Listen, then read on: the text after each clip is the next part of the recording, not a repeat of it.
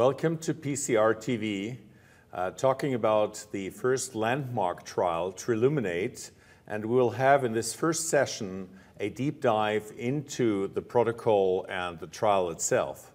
It's my great pleasure to host this session together with Nicole Karam from Paris. My name is Stephan from Bardeleben from Mainz University, and we will be interviewing the trial protagonists and PIs of the study, which is Paul Sorajja from Minneapolis and David Adams from New York. And it's my great pleasure to start into this interview with Paul. First of all, congratulations for this first randomized trial on tricuspid valve regurgitation treatment that met his endpoint. Could you highlight a little bit the trial design? What were the inclusion and exclusion criteria to start with? Well, thank you, and thank you very much for this opportunity. So the trial really focused on enrolling patients with severe and symptomatic TR.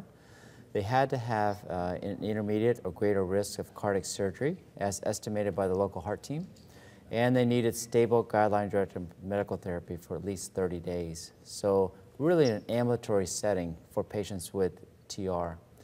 The key exclusion criteria, we made sure that there was no indication for near the valve intervention, there was no pulmonary hypertension, the EFs were more than 20, and we also wanted to be sure the anatomy was suitable for the therapy through anatomic review.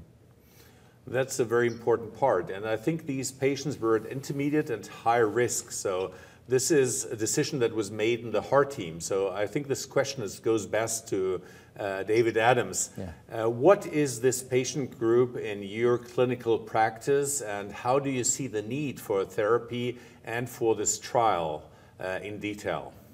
David. Stephan, I think the patients in the trial were like patients we see in clinic, with the caveat, I think they were a little bit healthier than some of the patients that we see. And what I mean by that is that, as Paul explained, the main criteria here for enrollment was you didn't have untreated valve disease, although 40% of patients had undergone previous left-sided valve treatment, and they had symptomatic severe TR. And I think that the patients that we saw had, we didn't see as much end-stage right heart failure, for example, and of course we didn't see as much liver dysfunction as we would see in our clinic.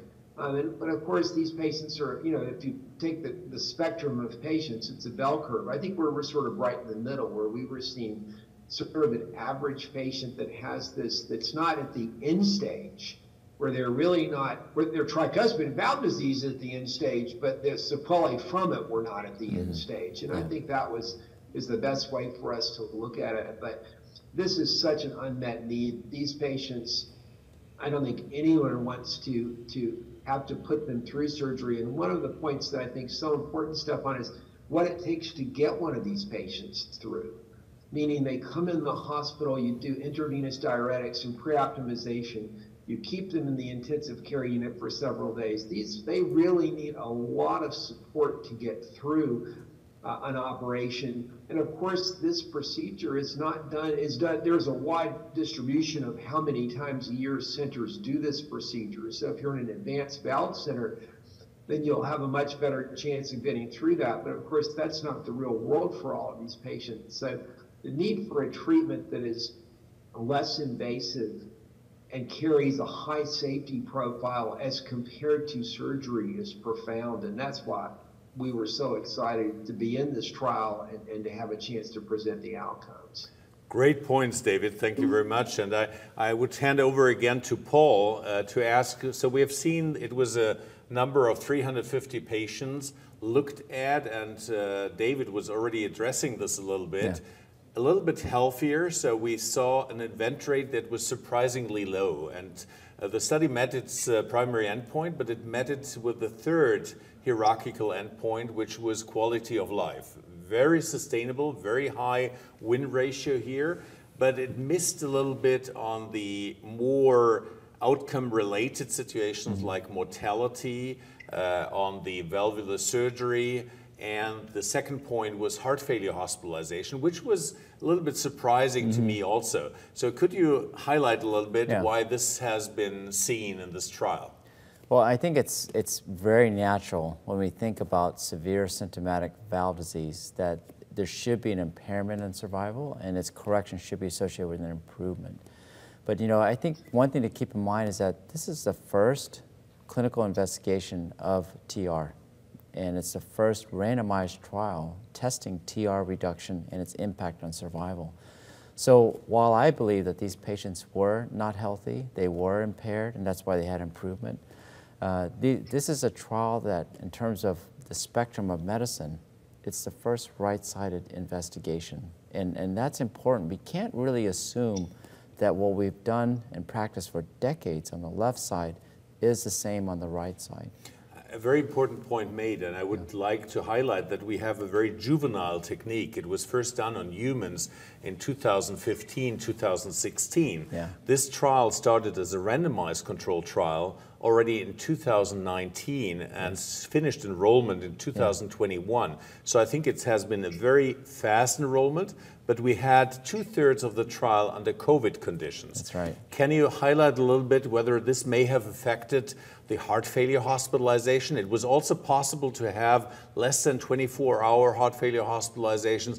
Were they rather deferred by the COVID pandemic, even if the patient was not infected himself? Well, it's very interesting. So other heart failure trials have had a significant impact in COVID, but unfortunately, in our circumstance, as you point out, nearly all patients were enrolled during the COVID pandemic. So we don't have a before and after COVID effect to do that sensitivity analysis. I will say that the rates of heart failure hospitalization were lower than what we had anticipated in the calculations. Whether that was due to COVID, better medical therapy, or just false assumptions of right versus left-sided disease, I can't say which one it was, but probably some combination of all those. Looking into the supplement, we also saw that the medication actually changed, so which can be beneficial to the patient, but which can also be disbeneficial for the device group. So what I noticed was that there was an increasing number of patients that were put off or lowered with diuretics massively in the device group. So this started with about 6%, went over to 9%. In the end, it was about 16, 17% less diuretic at high doses in the device group than the control group. Could this have also influenced the trial?